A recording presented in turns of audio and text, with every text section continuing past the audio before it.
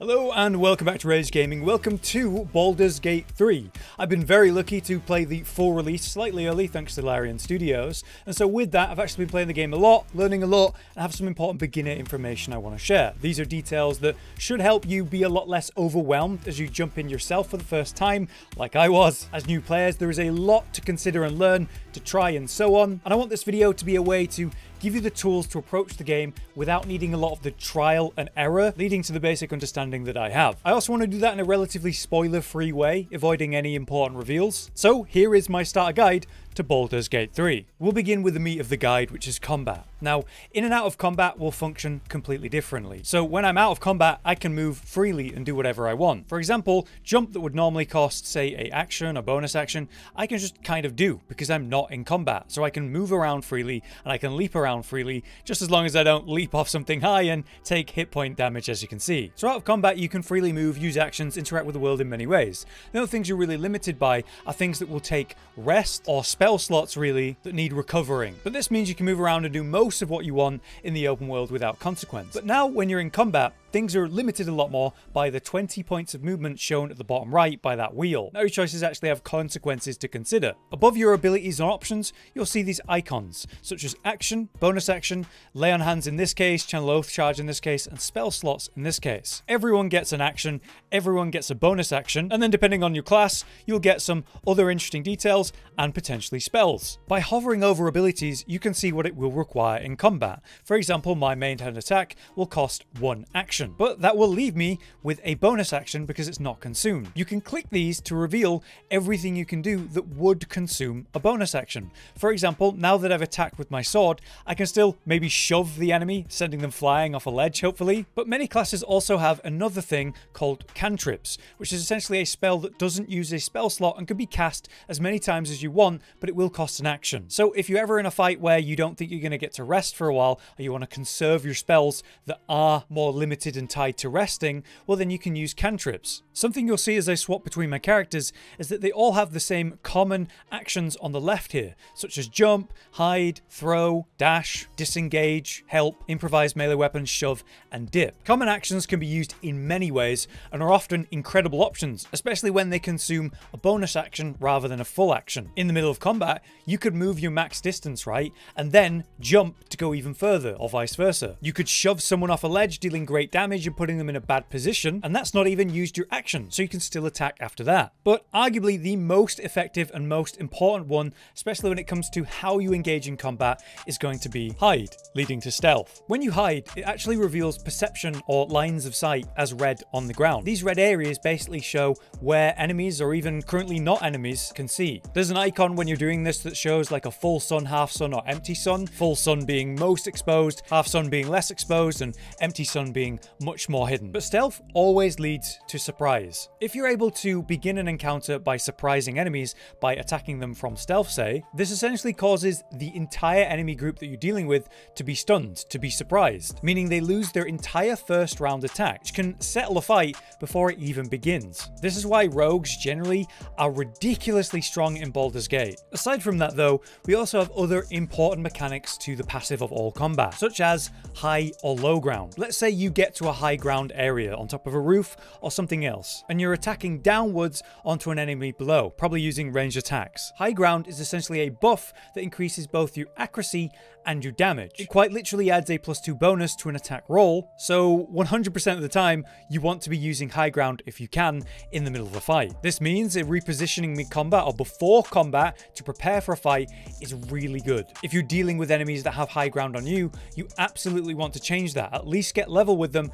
as soon as possible. When you have the low ground, you're going to have less accuracy, and of course they're much more of a threat to you. Outside of manually moving yourself to these high ground locations, especially when dealing with high ground enemies, it's actually a really good idea to use teleports like the Misty Step. That as a spell is incredible and can put you onto high ground instantly. There are other ways to move around, such as flying, seen commonly with summons. One of the early spells you can find allows you to summon a sort of magic hand. The magic hand can actually shove people or throw things at them. So you could spawn it behind someone on high ground and shove them off their perch, which could be an incredible way to deal with that situation. Now, a major detail to dealing with scenarios where you're learning and you're a new player is right-clicking on everything and examining it. It'll bring up this window and tell you what they're weak to and what they're not weak to. For example, this goblin sadly has no resistances, so they're not weak to anything, but they're also not resistant to anything. As another example, let's say this trunk here was locked and I had no way to open it. Well, I could examine it and see what its resistances are. As you can see, in this case, bludgeoning would be doubled damage against this trunk, and I could use a blunt weapon to smash it really effectively and get to whatever's locked inside. But you can do more than just inspect other things. You can learn a lot about the world by inspecting, say, items. When hovering over something, you can just press T on a keyboard. That brings up the menu. What is Adrenaline Rush? Well, it's a passive, as it turns out, that grants me Wrath for 2 turns after I dash. But what's Wrath? Oh, it's a buff that gives me +1 bonus damage with melee weapons. So Adrenaline Rush gives me +1 melee weapon damage for 2 turns after I dash. This is a great way to learn about pretty much everything in the game. Being able to control your party in combat and out of combat is really important. For example, on the left here, there's a couple buttons. Firstly, we have group mode, which you can click or press G.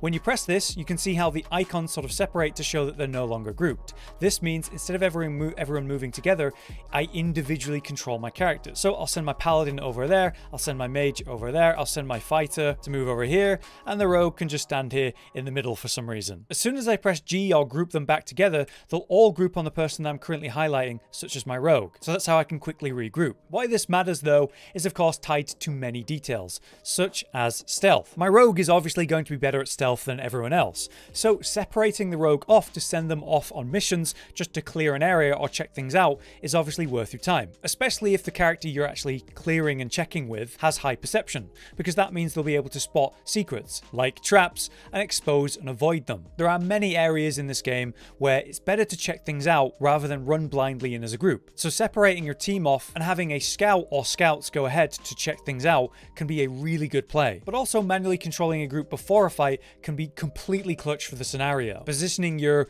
casters and rangers on high ground before a fight starts, stealthing your rogue into an ideal backstab position, getting your tank up front and center, prepared to basically block the way to the squishy rangers. There are so many ways you can organize a group in and out of combat, and knowing that you can individually control them is obviously really helpful. Also, if you just want to stealth for an area, there is a button that's literally toggle hide or shift C, so you can just stealth with everyone whenever you want. Next, let's talk about the camp and resting in general. This button at the bottom right here, the camp and resting menu, is going to be a very good friend of yours. It has 3 options: go to the camp, short rest, and long rest. You can go to the camp pretty much whenever you want, and just like that, it'll bring you to a suitable camp associated with the area you're in. And here you can find your allies just hanging out. Here we can actually progress relationships and important storylines with those allies. It's important to actually come back to the camp semi-regularly just for that, just in case there's a new event or conversation you can have with an ally. But also the camp will massively help with storage. For example, we have a traveler's chest in each camp, and as you can see, I've got a bunch of junk and different stuff in there that I'm planning on selling. It's a lot better to have that junk in this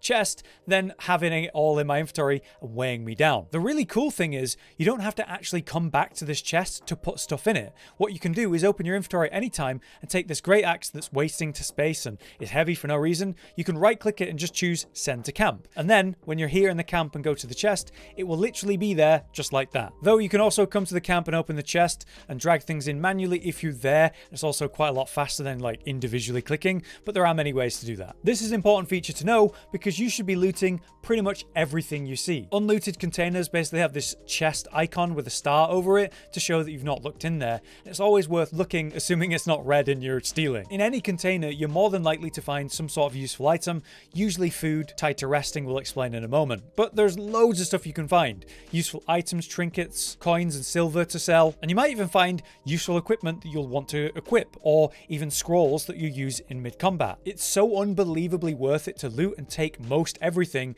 and then just send it to the camp so it's not even taking up any inventory room anyway. Then you can find a trader at any point and just sell all your junk. This is a great way to make money, which leads to having gold to spend on various things that will matter, especially when it comes to buying useful equipment in the early days. But what about the other 2 things to do with the camp, like short and long resting? So for example, let's look at hamstring shot here. This requires a short rest after you use it, and it's telling me that I've currently consumed it and I need to do a short rest before I'm allowed to use this ability again. There is a bunch of abilities that will have a short rest requirement. Short rests can be used twice a day. Basically every long rest they get reset, but before then you can tap them and it will restore 50% of your entire party's health and also those short rest required actions. Meanwhile, long rest requires a bit more than that, but is well worth doing. When you use this, it'll ask if you want to end the day, and then you can say yes or no. As you can see, when you do this, important story events will occur, so it's also really important for you to come back here to progress these story elements, but let's skip this for you. So when you do a long rest, it will also bring you to the campsite in a similar way, but at a certain point you can go to bed using the actual campfire